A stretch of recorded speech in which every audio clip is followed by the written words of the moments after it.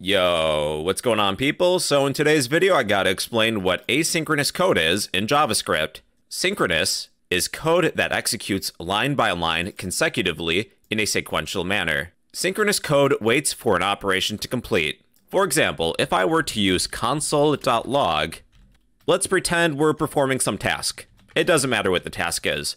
We will pretend that task 1 is complete, then we'll move on to task 2, then task 3. All this code is synchronous. We're executing this code line by line. We can't move on to task 2 until we complete task 1. There's an order of events that we need to follow. It's code that waits for an operation to complete. Now, on the other hand, asynchronous code allows multiple operations to be performed concurrently without waiting.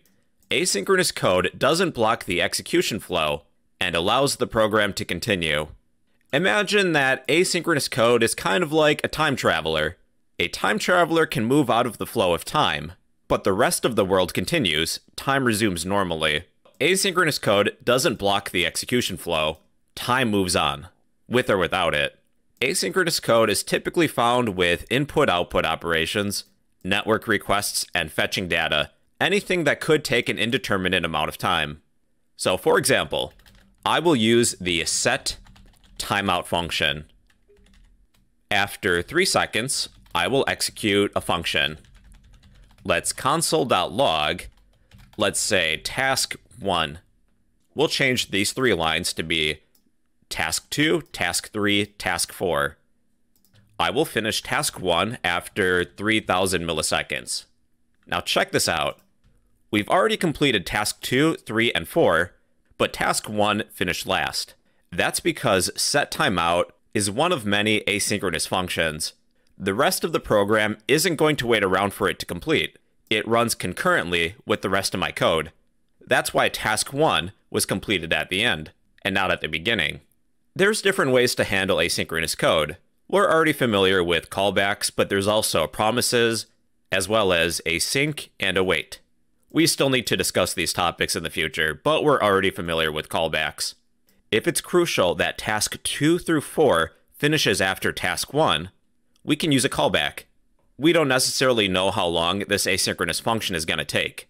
What we could do in this example is create a function. Function func1 meaning function 1. I will execute this code within function 1.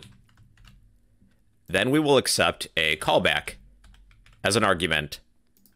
Then we'll have function func2 to do some synchronous code. Function 2 will have tasks 2 through 4. After task 1 is complete, I will invoke my callback to function 2.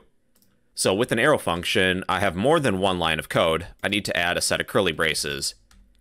After task 1, I will invoke that callback. So then, if I call function 1, I have to pass a callback to function 2.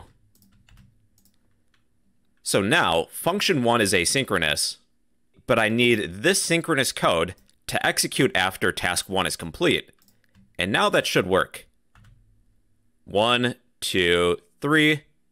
There it is. We have task 1, which is asynchronous, followed by task 2, task 3, and task 4. So by using callbacks, that's one way in which we can handle asynchronous code. But we still need to discuss promises, async, and await, which are future topics. Alright everybody, so that is what asynchronous code is. Synchronous code executes line by line consecutively in a sequential manner. Asynchronous code allows multiple operations to be performed concurrently without waiting.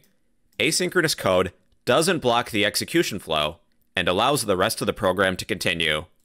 Asynchronous code is commonly found with input-output operations, network requests, and fetching data, usually anything that takes an indeterminate amount of time.